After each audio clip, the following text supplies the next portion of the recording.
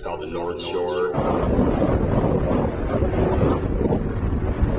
You just have endless options, just shelves and shelves of cliffs. You can do 1 air in your line or 5 airs. You know, it's just like Mario Land. You're just popping down cliffs. People always are like, you're crazy, like doing your ski and you're extreme skier. You're crazy. And I'm always just like, you're kind of crazy. Living in the city, working 40 plus hours a week, driving on the freeway with a bunch of other people and doing the same thing every day over and over. You know, that to me seems nuts.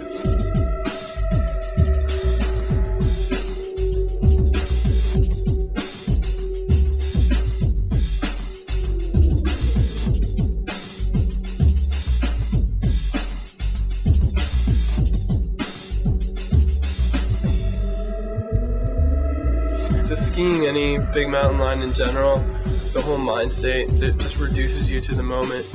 I mean, all your ego has to go out the window. You know, all your thoughts of like whatever's going on in your life just has to fall away from that moment. You know, it's basically forced meditation. And that moment like is very, very pure.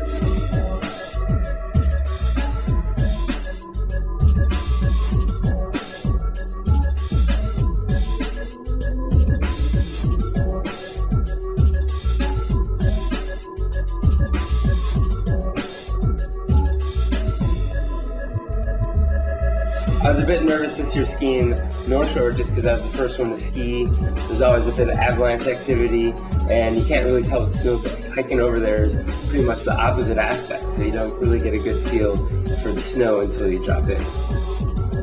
I'm just going to catch my breath and look at the line for a second, then I'm going to go.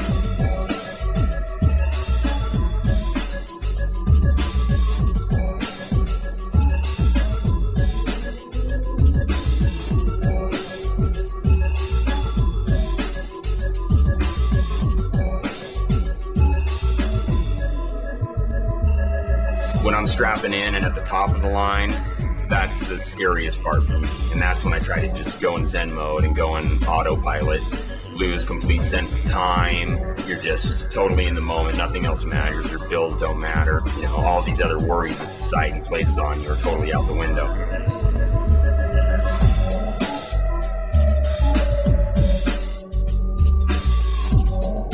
If you don't make it look easy, then you fall. And that's not an option.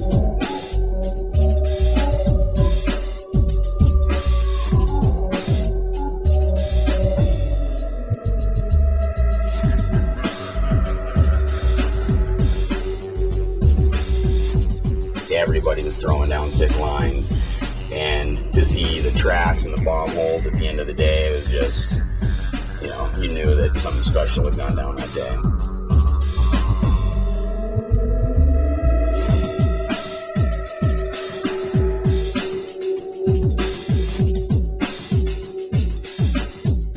About 10 seconds for skiing.